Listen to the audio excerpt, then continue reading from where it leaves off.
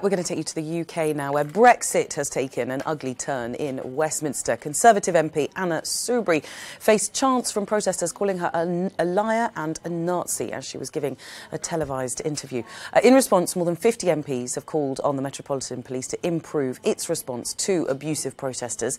After it happened, another Brexit commentator, Femi Oluwolu, filmed this video of Anna Soubry outside the Houses of Parliament.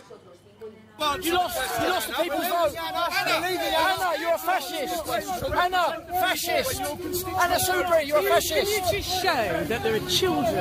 You're a fascist. Anna, why do you call us EDL without any proof? We're not EDL, Anna. Two police. Anna, you're full of lies. Yes, Anna, You're a fascist. Anna, you're full of lies. Yeah, I'm good. Well, a prominent journalist, Owen Jones, says he faced a similar experience. He posted this video online. Have some roast gammon. Ooh, you're angry, aren't they? A tampon. Well, let's get some more on this from our correspondent, Vincent McAviney, who's in Westminster for us. Morning to you, Vincent. Just tell us who these people are and what response there's been from Westminster and more widely to the abuse that they suffered.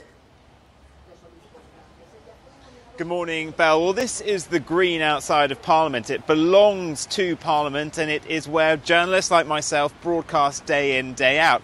And for the past couple of months, as Brexit has really come to the fore, there's been protesters coming down here, both Leave and Remain, and they've been kind of waving flags, and they've been debating, they've been handing out leaflets, and it's been pretty good-natured. But a couple of weeks ago, a small group of quite far-right protesters, people who support the likes of Tommy Robinson, started coming down, and they've been hurling abuse at broadcasters here, at journalists. They've been heckling MPs, as we saw in that video. But it really has now stepped up into something quite ugly. And whilst many people agree that legitimate forms of protest should be going on here, I think, as we saw in that video, that Anna Soubry, who is a pretty formidable ex-minister, she's a former television journalist, she's a former barrister, she's tough as old boots. But really, what they were doing there was threatening and intimidating, as she made her way from the interview where she'd been hurled abuse at all the way through over to the House of Commons where she works. And so she is now questioning why the police who protect the Houses of Parliament didn't step in, and some 50 other MPs